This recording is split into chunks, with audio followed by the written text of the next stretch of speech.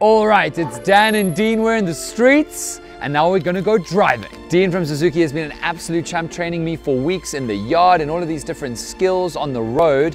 And in just a week's time, I will be actually getting ready for my real driving test. So I need your seal of approval to tell me that I'm truly ready for the test. I will do that.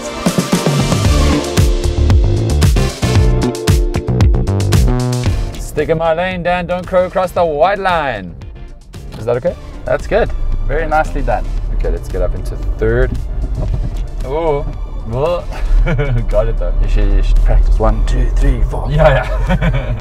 Oh, there's another stop street. This one's more of an incline. Why did you pick this route? This is Got to challenge it horrendous. somehow. Can't just make life easy. It's not hard to challenge me when I'm driving. Can't look at a GPS and say, oh no, that's a steep hill, take me another route. I know many of my friends who drive like that. And they have learners, drivers.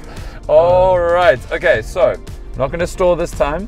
Gonna handbrake, gonna go to neutral, and now I'm fine. Okay, cool. Well, we need to go into first gear to move forwards. 100%, okay. Handbrake down, more accelerator. Hey! Yo, I was so bad at that. So bad. But you see, practice makes perfect. No, you've been right. practicing and You're you've got it. That was a smooth clutch. Very smooth. Not used to those. Pretty good though. And I have since learned since the first time I met that this is a speed bump, not a zebra crossing. There we go. A bit. You know, the thing I feel about speed bumps is it's up to your personal politics of your body. Suggestive. You can hit it as hard as you want. Yep, suggestive. So long as it makes you feel good. Oh, that was a bit hard. That's cool. All right, Dean, how am I doing, man? I think you are doing very well. Reckon? Much better than the first time we met. Sure. We've improved a lot. I still feel extremely guilty about that.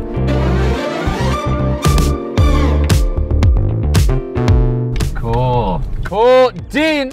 Man, I could never. No, I mean, that's what makes you a good driving instructor. If you've got a personal foot in the game, you know. There we go. You need to stay alive, so I need to drive. Yeah, my life is in your hands.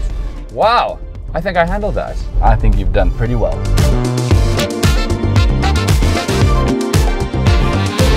All right, we're back home at 5FM. I've just done my Is Dan Ready to Drive pre-test test with Dean.